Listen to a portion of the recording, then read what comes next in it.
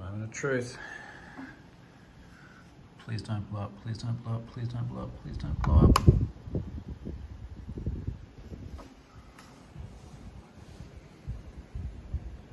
Oh, it didn't blow up. Sweet. English. Hi, I'm your original Prusa i3 printer. Would you like to see walk through the setup process? Yes, I would. And the self-test of most common assembly problems. All right, sounds good. Please check the IR sensor connection. Unload filament is present. No filament is loaded. It's just sitting out there. And I checked all the connections. Insert the filament into the extruder and press the knob. I've never done this before.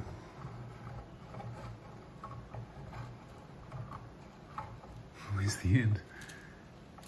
I guess that's there.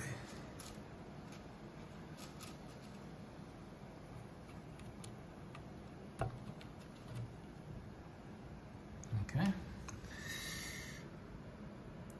Press the knob. Knob. Move the filament and try again.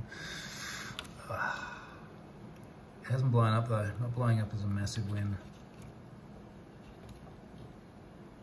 Push it in a bit firmer. Self-test start.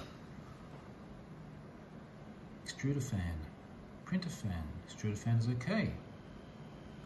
Printer fan is...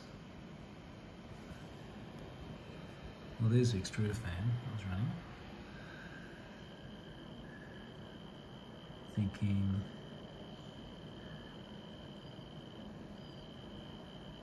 Come on, baby. That's okay. It moves.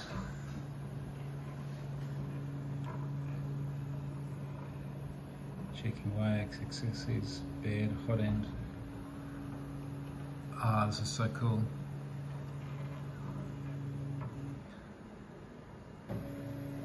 Look at that. I was so worried, given how many cables and parts there were to this, that something wasn't going to work. It's kind of beautiful.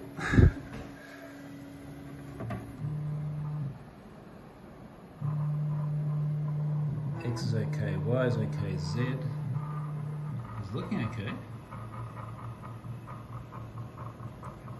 Calibrating home.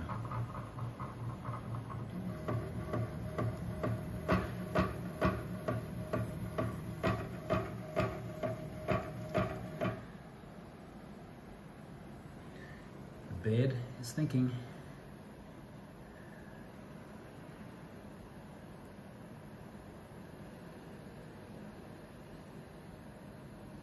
Come on, bed.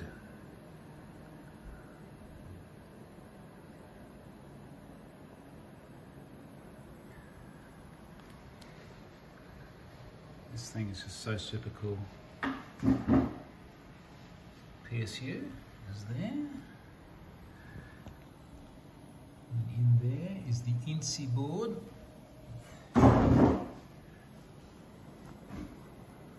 Bed is still thinking. Come on, babe. So every one of these cable management devices had to be wrapped with all the cables in them. Every one of these screws done up manually.